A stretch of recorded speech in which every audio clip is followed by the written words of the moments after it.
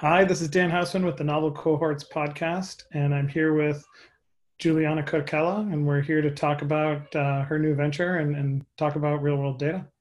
So, Jules, tell me a little bit about your background. How'd you get involved in data science? How to get involved in healthcare? All right. Hey, Dan. Hey, guys. So I'm Jules Kotikela, and my background originally was in mathematics and statistics. But fast forward in my previous life, in a Big Four consulting group, I started what was called the Insight Studio. And what I really did is worked with, hundreds of different companies to drive innovation and really using their data to identify, what insights were possible, practical, as well as feasible and valuable. So I really kind of merged my skill sets coming from school when I was a kid up into kind of using it in a real world manner. When I was working at the Big Four, I traveled consistently quite often. I had these conversations with my daughters. I have two daughters, and the oldest one, who's not yet 13, she was having some challenges with school, unbeknownst to myself. The teacher called me up to have an intervention, and I was like, what is this? And it was basically that she was having a conflict with a girl in another classroom. And, I was kind of like, where did this kind of come about? Where did it come from? I kind of was blindsided with, I didn't have any awareness before that the situation was escalating and that it kind of came into its own.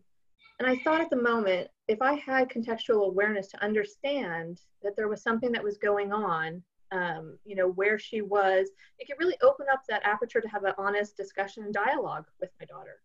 And so that kind of started getting the wheels moving. And so I left actually Big Four to start ChiKeey. And that's how I started ChiKeey. And it's really the culmination of all these different things, having that real poignant problem in my own life, and seeing how not only data science, but how untapped the mental health arena really is, right? There's no class 2 types of devices. And I really wanted to be able to not only just help myself, but help other people who could be in a similar type of situation. So I think it's a consumer device you're working on. Can you tell me more about what it is, what it looks like? Mm-hmm. So it's a smart wearable ring. It's an integrated behavioral management system in a smart wearable ring. The titanium ring contains a miniaturized sensor package, which is capable of detecting biophysiological signals in real time. That is also paired with a mobile application that allows the individuals for near constant monitoring, as well as interventional treatment. So this actually gives us the ability to alert the patient preemptively, alternately recommend different courses of action, and ultimately we look to align the individual's emotional goals with quantifiable therapeutic outcomes. So, think about this in a different way. We could potentially assist in treatment decisions by alerting clinicians to acute distress factors, right? Some different areas like that we have some abilities, as well as in addition to, just-in-time interventions and retrospective analysis. So it sounds like a smart mood ring from the 70s. Is that right? It's a smart mood ring from the 70s, but it is turbocharged. So we've taken the best that technology has to date and put it into a very small form factor. And, why a ring? Why not just use my Apple Watch or whatever Samsung does? So the ring was a really great form factor, requested actually by one of my founders, my co-founders. And I thought the idea was really great, as well as, a watch is very different. A ring can be very stylish. And I felt that there was no real meeting the needs in the marketplace, right? When you think about what was out there, there was lots of fitness bands or, watches and so forth, but there was high amount of saturation. When you think about the different ring form factors, there's not very many that play in this space. And they're also for very different use cases. And you're going to be observing a whole lot of things based on what you described. Aren't you worried about privacy and people being concerned about the invasiveness of this kind of product? Yeah, completely. We take privacy very, very seriously, right? With, especially when you think about what are the concerns that people have.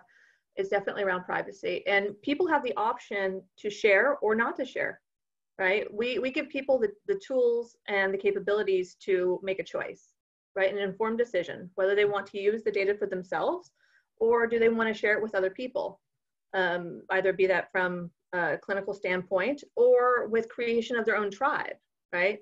Another thing when you think about, people don't typically like ask for help if they really, really need it, right? You see a lot of this stuff happen, and imagine if you could preemptively understand or see that maybe a friend, family member, cohort, etc., wasn't doing really well. What happens if you could interventionally, like actually intervene into that situation ahead of time? Instead of waiting for somebody to call you, you make the call. Yeah, but doesn't that get into that privacy problem? If there's someone So, else. but that's the individual's choice, right? That's completely their choice. They don't have to share. They could keep it to themselves. It's okay. And how do you train this thing?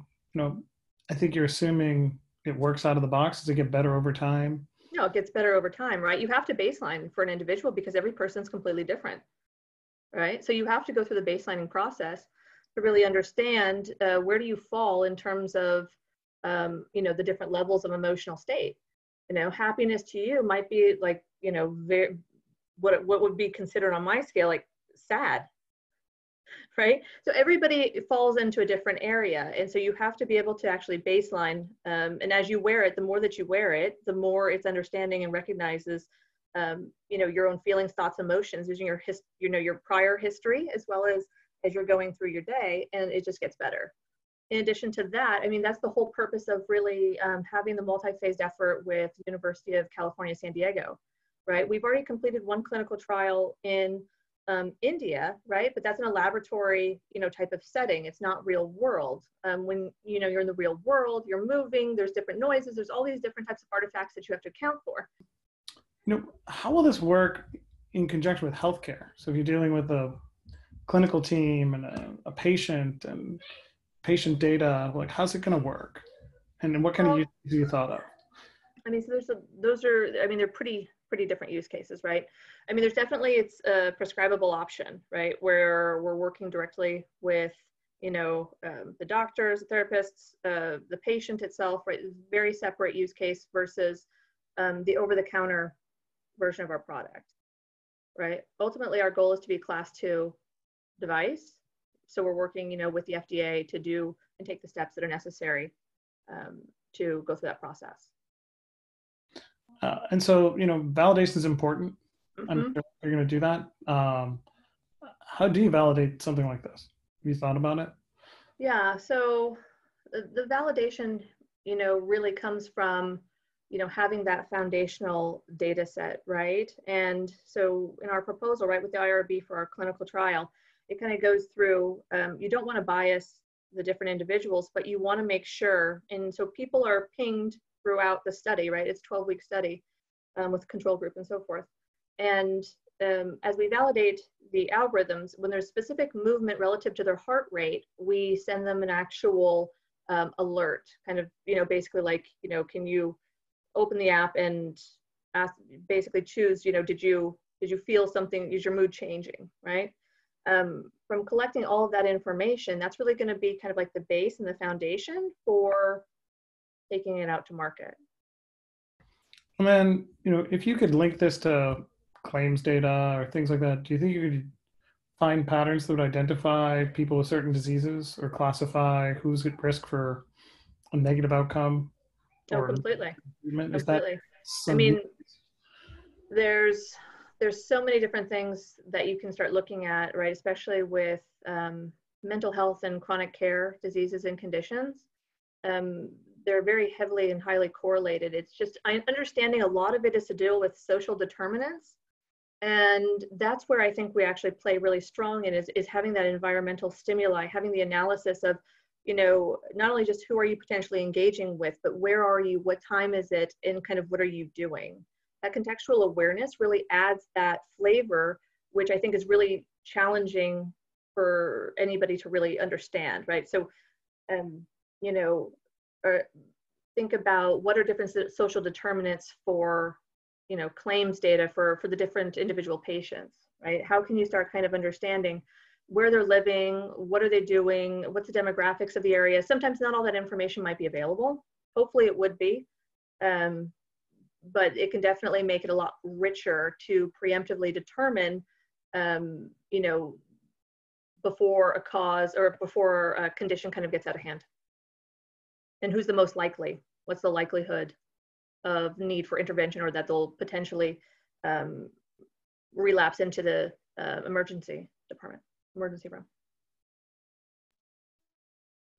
And I have seen a lot of these devices get used in clinical research, just as a tool for patients who are already on a oncology trial or on a schizophrenia trial. Yeah. You know, how do you think that's going to work? You know, do you have to change the device, or is it the same device, or you know, what's it going to look like?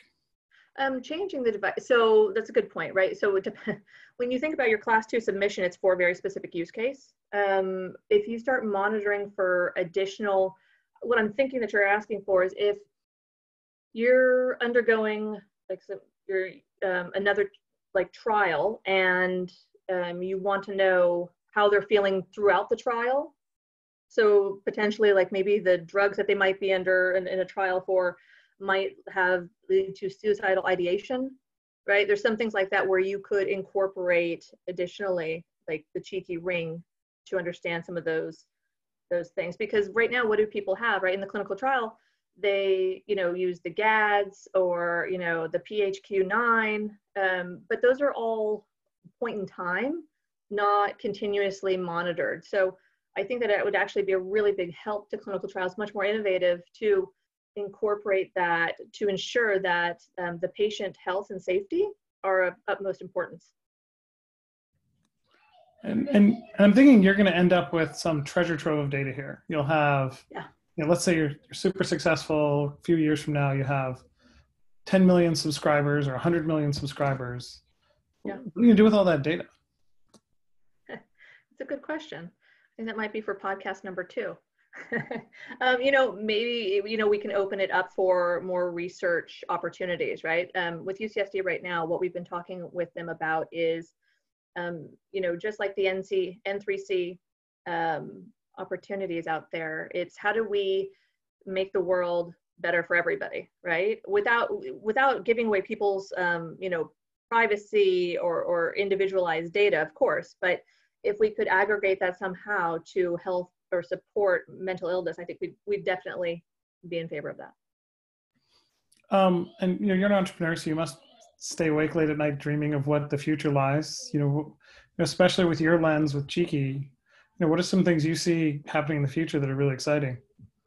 I think it's the idea of almost like 24-hour constant remote monitoring, right? I really love the idea that people can get and understand not only where they are, but determine where they want to go. And I think that opens up a whole new world for most people. Most people can say, oh yeah, you know, I feel stressed or this or that, but it's not about kind of, you know, how you felt. It's how do you want to feel? And I think it's about smashing that stigma. And if we can, you know, really be the leading brand of emotional wellness and mental health in this area, that to me would indicate definite success. Great, Jules. Well, thanks for taking the time with me today. And I guess we have to plan that podcast number 2. So we talk about data. Right. Awesome. All right. Thanks, Dan. All right. Catch you later.